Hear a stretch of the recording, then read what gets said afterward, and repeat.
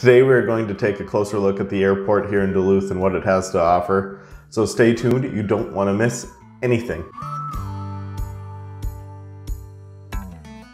Hey everyone, welcome back to my channel. I'm Cody Oakland, a realtor in Duluth, Minnesota with eXp Realty. If you are new here and interested in all things real estate in Duluth, be sure to hit the subscribe button. I'm getting a ton of questions every day about Duluth, so if you're thinking of moving here, or even if you already live here, call, text, email anytime with your questions. Now let's take a closer look at the airport. Now let's go take a closer look at the airport itself.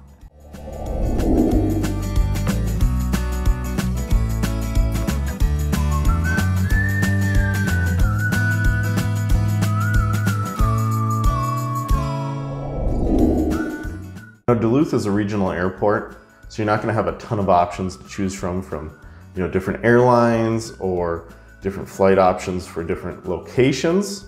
So there's just a couple of spots they'll take you to from the airport, and it's really the kind of the main airports that'll get you everywhere. So the two main airlines we use here are Delta and United. And Delta is going to take you to Minneapolis Airport. It's usually about an hour-long flight they estimate it at. I've had it be a little shorter. Sometimes it's a little longer, you never know with weather and stuff. And then United will take you to Chicago. And I believe that one's usually about an hour and a half to 2 hour flight, so not too bad either way. And then recently they have added a couple of additional flights in an airline with Sun Country. So we're pretty excited about that, and the two additional locations are going to be Fort Myers, Florida, which is great, and Phoenix, Arizona. And they could take those away, they could add more, you never know, but at least right now we do have a couple more flight options. And for the most part, the pricing on these you'll usually see is about $200 to $400 each way. So it's not always the cheapest option to add, but it is convenient. So it beats having to drive to these areas sometimes and paying for gas, worrying about your car breaking down possibly, paying for a hotel, food in these areas, things like that. So depending on the deals you get and everything, you might find, a good cheap option flying from Duluth to these areas and back. So I would definitely keep this in mind when you're taking a look at flying out of Duluth, or Minneapolis is probably the most popular one here. I personally prefer to fly out of Duluth when possible. So if you can get a really good deal, I would say that can be a great option, even though it can add up a little bit more in price, but it could pay off in the end. Because I've had a couple things happen. Usually I've flown out of there, in wintertime, or usually that's when I take a vacation, is to go to somewhere warmer in winter. And two main things happen. Sometimes you might run into a winter storm, whether it's, when you're heading down to Minneapolis to take off with your flight, or you're coming home and you're on your way back to Duluth driving, and if there's a winter storm, it's going to delay everything, especially on your way back. When you're tired and worn out from vacation, the last thing you want to deal with is driving home in a winter storm, or driving at all sometimes.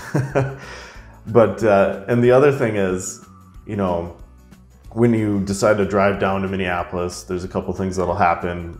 Is first, obviously you've got gas, maybe you have a car issue or something. Typically you're buying food and drinks and everything while you're down there. And then you also pay for a hotel, car parking, and then you pay typically to park your car during your vacation in that same spot, whether it's at a hotel or a parking area at the airport, whatever. So those costs add up as well anyway. So depending on the price you can get a ticket for to fly out of Duluth and back into Duluth, it might be a great option just to save you time, hassle. Maybe you save a little extra money from having to drive down there and stay in a hotel anyway. So I would definitely keep the Duluth airport in mind. And if you can, snag a deal on it. Duluth does have a few other options depending on what you need, whether you're visiting or flying out of Duluth and just want to leave your car parked. They do have parking options available, and it's pretty typical for what you'll find to park a vehicle somewhere. So that's going to be an option. It's on their website for their different rates, whether it's just hourly or for the week. And then they do have car rental options. And we don't have a ton of rentals here in Duluth. So I tell everybody you definitely want to check into that ahead of time to make sure they have the size of vehicle you need, or even a vehicle available ahead of time, because the last thing you want to run into is that there's no rentals available and you have to cab everywhere. Because we do have some Ubers as well. There's not nearly as many as, like the bigger city of Minneapolis, things like that. So just make sure to check into these ahead of time, but they are available. Well, there you go. There's some information about the airport here in Duluth. If you like this video, hit the thumbs up button, leave a comment, share it with a friend, and be sure to subscribe to my channel. I post new videos about Duluth, Minnesota every week. And if you're thinking of buying or selling a home here in the Duluth area, reach out at the phone number or email on the screen below. I'd love to help you.